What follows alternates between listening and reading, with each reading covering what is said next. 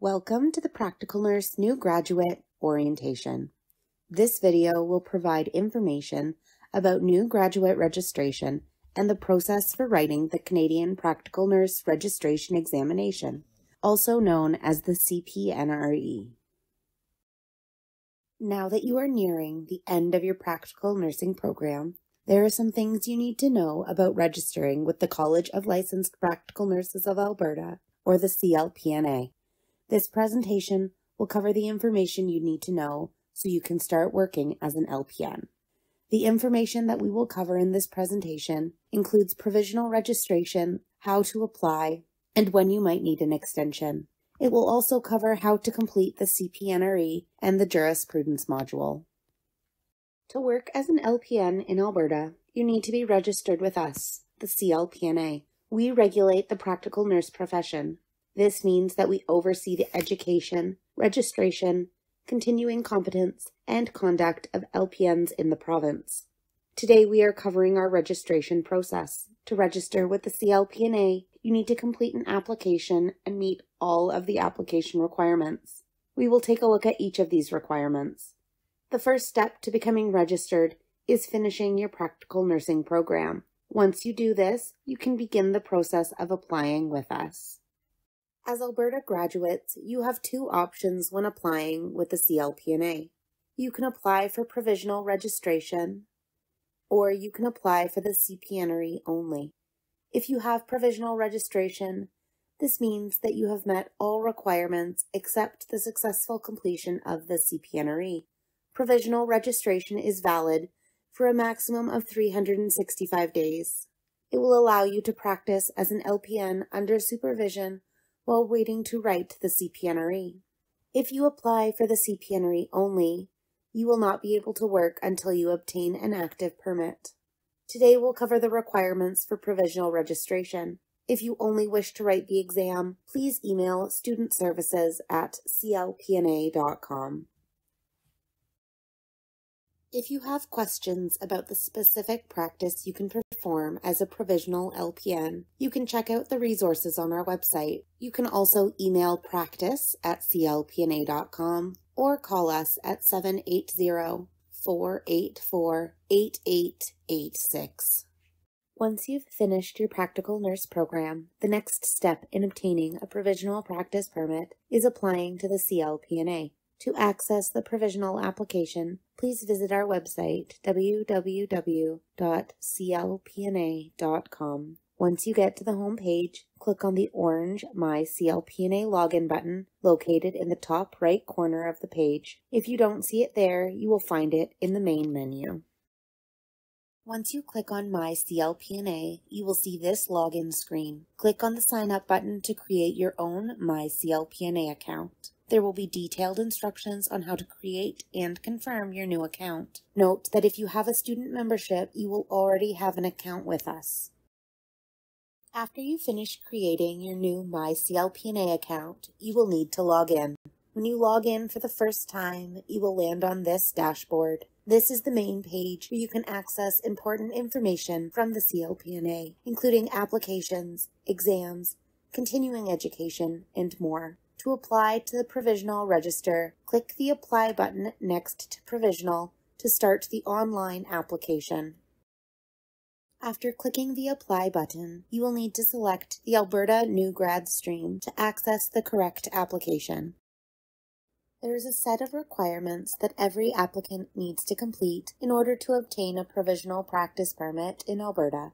The requirements are as follows. You will need to submit a completed application and pay the $100 application fee. You will also need to complete a criminal record check by using the link on the application form. Please note that your background check must be completed using the link. You also need to send us a copy of your official transcript. Please check with your program about their process on how to request this. In addition, you will need to upload 2 copies of valid government-issued ID. If you have ever been registered with another regulatory body in Canada or another country, you will also need to provide a verification of registration, and you will need to get professional liability insurance. You can get insurance using the direct link on the application, or you can select your own provider. If you select your own provider, you will need to make sure that your insurance meets our minimum coverage requirements. You will also need to complete the jurisprudence requirement for your application. The Jurisprudence Module helps LPNs in Alberta gain awareness of expectations for practice in Alberta. This module was designed by the CLPNA to build your understanding of laws, regulations, and practice standards that govern the LPN profession. To access the Jurisprudence Module, log in to your MyCLPNA account and click on the tab labeled Learning Modules. If you have any difficulties, please contact the CLPNA office. This module can be taken at your own pace. You will have unlimited opportunities to write the final exam. Once all application requirements have been met, your application will go into the assessment phase so a decision can be made. Decision letters and final invoices are issued within 10 business days of all application requirements being met. If you accept the terms in the decision letter, please pay the invoice on your MyCLPNA account. This invoice includes the cost of provisional registration until November 30th and the CPNRE fees. For a complete list of the fees, please check the fee schedule at www.clpna.com. Once you pay the online invoice, your provisional permit will automatically be generated. You can access this through your MyCLPNA account dashboard. As soon as you get this, you can practice as a provisional LPN in Alberta. Please note that you will not receive a hard copy of your permit. If you have any questions regarding your application, please email studentservices@clpna.com. As previously mentioned, a provisional practice permit can only be held for a maximum of 365 days. During these 365 days, you may need to complete a provisional practice permit extension. The CLPNA registration year runs December 1st through November 30th. This means that all permits, including provisional permits, expire on November 30th. If you do not complete the CPNRE and receive your results within the same registration year that you obtained your provisional permit, you will need to complete a provisional extension to receive the full 365 days. The provisional practice permit extension process is completed online through your MyCLPNA account.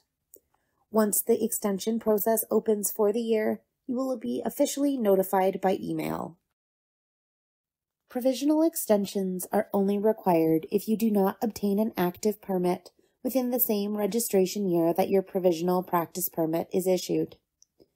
For example, if you are issued a provisional practice permit on October 1st, it would expire on November 30th. You will be required to submit a provisional extension form to be eligible for a permit in the next registration year. With the example on the screen, after you complete your provisional extension, your permit would expire on September 30th. If you do not complete a provisional extension by November 30th, you forfeit the remaining time you can hold a provisional practice permit and do not qualify for another permit until you have passed the CPNRE. To continue practicing as an LPN beyond the expiry of your provisional permit, you will need to obtain active registration. To obtain active registration, you will need to successfully complete the CPNRE. Once you have obtained your provisional practice permit, you will automatically be placed into the first available CPNRE window. The CPNRE is held 6 times a year. You can find the list of exam windows and their corresponding deadlines on our website. For you to be placed in an exam window, your application must be approved and paid for by the deadline. Please note, it can take 3 to 5 business days to review your application and up to 10 business days to receive a decision letter and final invoice. Once you have obtained your provisional practice permit, we will send an email with more information on the CPNRE process within 10 business days. This email will include information such as the window you have been placed into, and when you can expect to receive a booking email from the testing company, Measure Learning. If you do not receive your email, please check your junk and spam folders. We recommend that you add CLPNA to your safe senders list. The CPNRE is a computer-based exam facilitated by Measure Learning. You have 4 opportunities to pass the exam. Please visit www.cpnre.ca for prep guides, FAQs, and more information about the CPNRE. Once you have written the CPNRE, your results will be posted on your MyCLPNA account 4 to 6 weeks after the testing window closes. You will receive an email when the results are available. To access your profile, log in to your MyCLPNA account and click on the My Profile tab. CPNRE results are given out in a pass or fail format. The CLPNA does not receive specific marks and cannot tell you what percentage you got on the exam. If you have taken the exam more than once, all records, previous and current, will appear on your online profile. Please note that the date that appears beside your exam is the standard date that all candidates writing in that window see. It does not reflect the date you are scheduled to take the exam. If you have questions about your specific exam date, you can contact the CLPNA office.